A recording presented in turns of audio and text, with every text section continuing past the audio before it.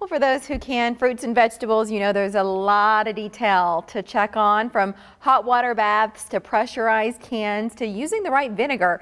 The Nebraska Extension office wants to make sure you're doing it all safely and shared tips with 3 News Now reporter Ron Johnson.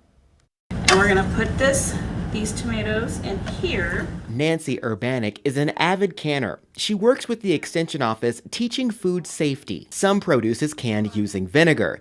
She and the Extension office have noticed a trend of people using the wrong type. Urbanec says you need to make sure you're using vinegar with 5% acidity and not 4%, even if it means paying a little more. If you use anything less, you can have botulism growth.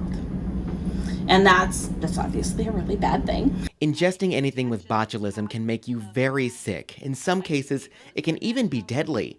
If you see dark splotches around the rim of your canned food, throw it away. She says canners need to make sure they're reading the labeling carefully to make sure they're using the right type. Also, certain items should be canned in different ways.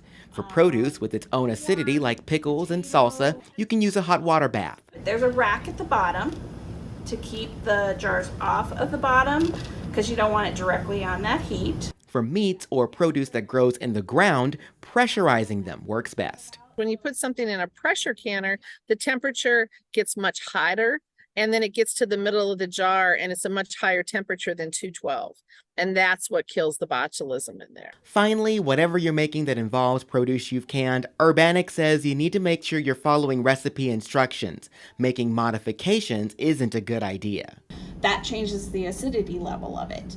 So that may completely throw off your recipe and make it unsafe. Our thanks to Ron Johnson for all that info. The Nebraska Extension has a link with some information from the USDA that may also be helpful if you're interested in canning. And we have the link to that within this story on our website. You'll start at 3newsnow.com.